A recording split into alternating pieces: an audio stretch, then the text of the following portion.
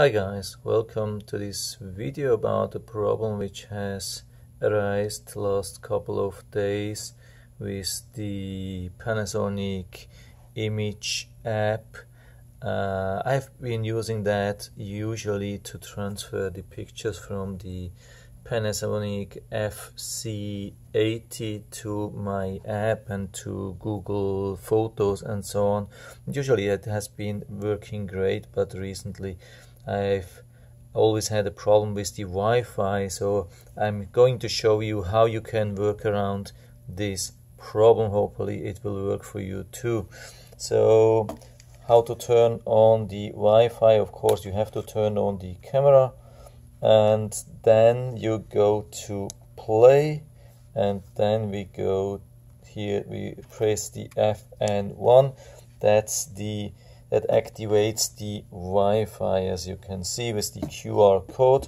And so I go then to the Image App, Panasonic Image App, and I have to scan then the QR code, which is a little bit difficult with this camera because it has a little bit problem on short distances, but usually it still works.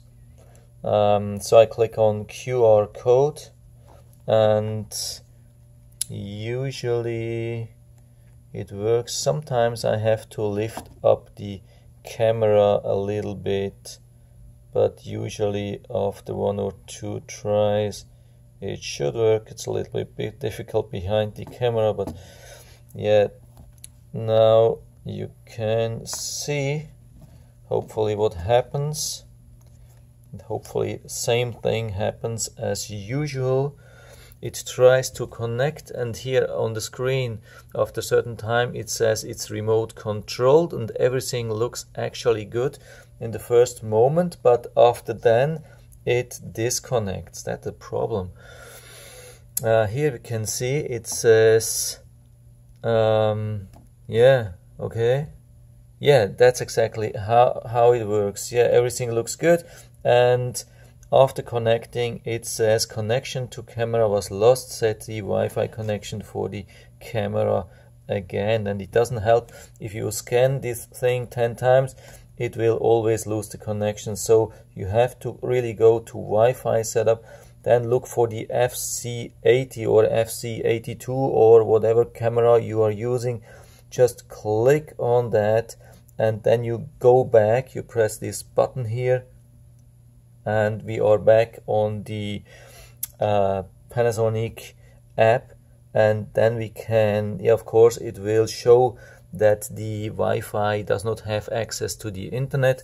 We don't have to do anything with that, and we can now click on, yeah, whatever we want to do, transfer image, batch transfer. And as always, be careful.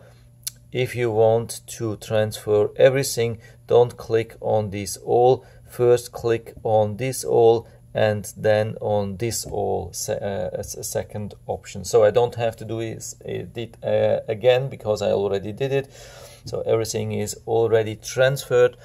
And the really important thing is, after the transfer has finished, of course you can just stop the Wi-Fi and the camera, everything here, and you can go to whatever app you like, Google Photos, so that it is like transferring and uploading everything to Google Photos. But you have to make sure with the Wi-Fi to get back on the normal Wi-Fi, so you don't stay on the on the Wi-Fi of the camera. So otherwise you will be out of luck when you want to send the pictures to somebody. It will always fail then. So yeah, that's it for now. I hope I was able to help you a little bit with that. If you have any questions or comments, just write to the comment section below, and I'm always happy to talk about these things. And if you like the video, give me a thumbs up, subscribe my channel. Thanks for watching, and see you next time.